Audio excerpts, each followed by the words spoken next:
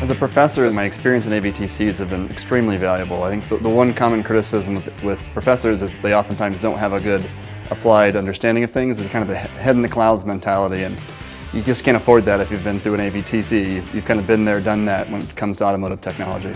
I was with Ohio State University. Started with FutureTruck. I was very limited involvement there. I knew what was happening and I kind of helped out, turned some wrenches. And then I really got involved in FutureTruck 1 and 2.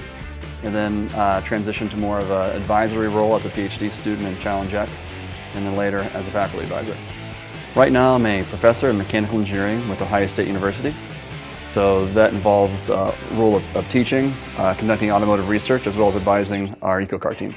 Through my experience on the EcoCAR team, kind of having a mentoring role as a team leader, I kind of come around to the value and seeing I had a passion for doing education, and decided to stick with it and went for a PhD and then turned into a professor. Admittedly, I'm still not much of a gearhead, but I really grew a passion for the technology that's behind or under the hood of a car. So definitely without being involved in AVTCs, I would not have chosen a career or a research field and being a faculty member that would be involved in automotive technology.